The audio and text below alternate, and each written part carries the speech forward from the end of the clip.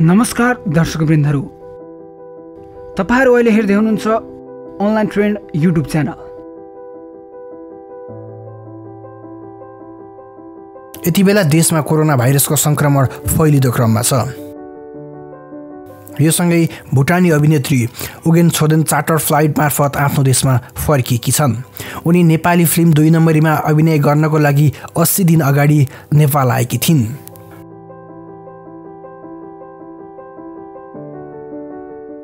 उगेनलाई लिन शनिबार बिहान भुटानबाट त्यहाँको सरकारी विमान सेवा ड्रुक एयरको ATR विमान काठमाडौँको त्रिभुवन अन्तर्राष्ट्रिय विमानस्थलमा आएको थियो।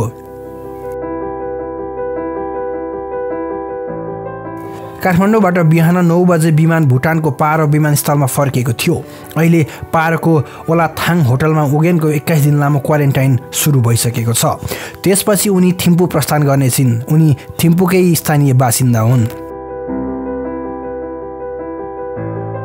दिपेन्द्र लामाद्वारा निर्देशित र किरण नेपाली निर्माता रहेको फिल्म 2 नम्बरीको गत चैत 8 गतेसम्म कास्कीको घाटचोकमा छायाङ्कन भइरहेको थियो।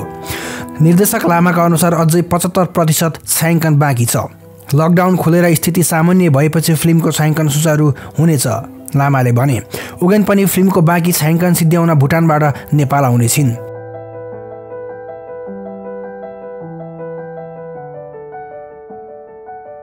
फिल्ममा उगेनले दयाहाङ राईको जोडी भएर अभिनय गरेकी छन्। 8 वटा भुटानी फिल्ममा अभिनय गरिसकेकी उगेनको यो पहिलो नेपाली फिल्म हो। लामो समयपछि भुटान फर्किन पाउँदा खुसी छु। अब क्वारेन्टाइन अवधिभर फिल्महरू हेर्नेछु र केही किताबहरू पढ्नेछु, उगेनले पारो स्थित होटल ओलाथाङ पुगेर भनिन्। उनले अगाडि भनिन्, अहिलेसम्म भुटान बाहिर सबैभन्दा लामो समय बिताएको यही नै हो। अब बाँकी समय परिवारसँग बिताउँछु र कामना गर्छु चाँडै नेपाल फर्केर काम सिद्ध्याउन पाऊँ।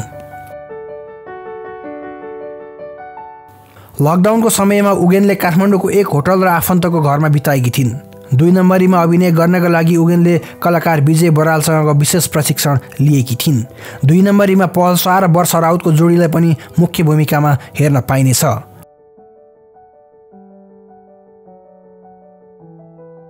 हस्त आजको लागि यति नै। अरु पनि थुप्रै कुराहरुको लागि हाम्रो च्यानल सब्स्क्राइब गर्न नभुल्नुहोला। धन्यवाद।